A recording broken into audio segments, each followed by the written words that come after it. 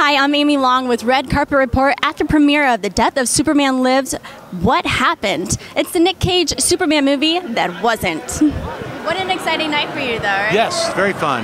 Very excited. Everybody's lined up waiting to say hello, and tell me a little bit about this production. Well, it was an idea I had, like, you know, I would like to find out more about this movie, and I'd been collecting production art online, and just the idea of what they were trying to do with this film to me was kind of different, exciting, seeing the concept art. It was just different enough that it made me interested in finding out more. I was like, there's got to be more art than what's been online, so you know, doing this documentary kind of pushed me to find out more, raise money on Kickstarter. So I was like, all right, now I've got money to try to make this thing. And it took a lot longer. It took way longer to actually be able to actually make it than I thought. I went broke 3 times, totally penniless. So yeah, maybe on the special features of the DVD, I'll be like, every interview you'll see like flush, totally broke, devastated, penniless, you know, stuff like that. So, but in the end run, it's all been worth it. It's been like, you know, making a sculpture, putting the clay together, and then removing different parts and rearranging it. That's the process of making a documentary. Versus, I come from scripted television as a director, so I'm used to taking scripts and then adding my 2 cents to it and making it visually how I want. But the script is there. This was completely unscripted and moved around. And oh, well, let's move this. Move this part over here. Let's do at the beginning and the middle and rearrange this. And as we added more interviews, the story changed and it evolved. So it's been this constant evolution over the last 2 years. So very happy that it really came together like 3 months ago, and then it was just really like racing and trying to get it done by May 1st, and here we are, April 30th, the red carpet. So you made it before, right? Yes. So you said it was piecing together here and there, and it took a couple of different turns. What was the most drastic turn that you saw it take? The most drastic turn for me, I think, was when I interviewed Tim Burton, because it really started to form into the story that it is now. Up until that point, I was able to get interviews with a lot of the artists, the concept designers, who have just their smaller perspective. They're not part of the entire whole. They're like, well, Tim had me design Doomsday, or Tim was having me work on Brainiac. So they weren't involved in all of the story or the casting or the decision making, what Nick Cage was going to be like in the thing. So Tim was the turning point where I got insight into so much, got incredible footage, amazing things that I didn't know anything about, and then that gave me the impetus to keep moving forward and like get all these other people who were involved in the film. So, do you think that they should still produce this film? No, I think it's a product of its time. And you don't have to make the movie, because you could watch my film and see all the different versions of Doomsday and all the different versions of Brainiac and what they were going to try to do in this version of the story or that version of the story. I'd love to see it done in some iteration, but to be honest with you, there was never a finished script. It was like all these different scripts that had the same story, but different takes on it.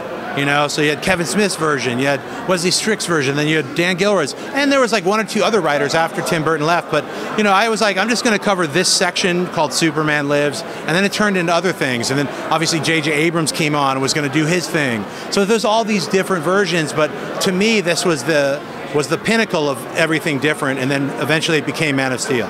I mean, Superman Returns, and then Man of Steel. So you obviously did your homework for this documentary.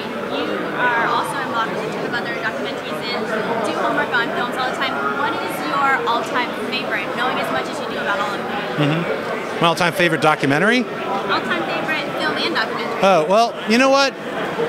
I don't have an all-time favorite film, or I love all films individually, and I don't try to separate them into the best film. Like, I have film experiences like you got to see 2001: A Space Odyssey. You got to see Citizen Kane. You got to see The Godfather. You got to see Jaws, Raiders of the Lost Ark. There's all these different films, and then there's like all these different kinds of interpretations of films. So I don't have one particular film that, you know. One of my favorite films, not all-time favorites, is Blade Runner. I love that. We're only 4 years away from the future of Blade Runner. Where's my flying car and where's my replicants? But, you know, when you think about that, that was such a film that's so ahead of its time that even now it's still futuristic. So, I mean, but you see certain things happening in that film now that, you know, back then were just mind-blowing, but now we're almost close to having robots doing our dishes for us, you know, so. So I have one more question. Is it that superheroes have a special place in your heart, or what made you take on this project? What was Both. I mean, just as an artist, I mean, I like the idea of different concept drawings and trying different things. As a comic book fan, I like the possibilities of the what if. To me, it was like Nicolas Cage being Superman was just like Michael Keaton being Batman. All these fans had the outrage and like, it's gonna suck. And then when it came out, they were like, wow, it's great. It's like everyone has to learn to just take a big deep breath and relax. It's only a 2-hour movie, you know, enjoy it.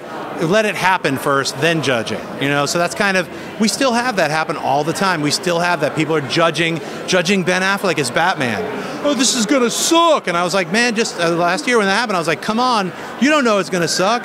Oh, it was horrible. Look at the Daredevil, this, that. And now the trailer comes out and everybody's like, oh my God, Ben Affleck's amazing. It's just like that. It's like that, flip-flopping. So. Put it in their face and they'll take it, right? Well, I think it's like, let them see it. And then they'll be like, oh, that's what they were doing. Right. I think comic book fans hold stuff very close to their chest. They don't like to see things change. And I, being a comic book fan, I'm a little on the opposite side of that. I like to see change. I like to see different things. Because it's like, you could always read the other comics. Let's see a different version of that. So that's why I like movies, because they're not comic books anyway. You can never have the experience of reading a comic book. If you go see a movie, it's totally the opposite thing. So many people who are into superhero movies have never read a comic book. So I do a lot of talk shows now where I talk about cool comic book series from the 70s or 80s or 90s that you should read. And it makes me feel good when I get tweets like, dude, I just read Miracle Man, it's fantastic. I'm like, that's right. So. Well, thank you for bringing this to life for us. Right on. Thanks for watching. If you liked what you saw, like, subscribe, and comment. And we'll see you next time.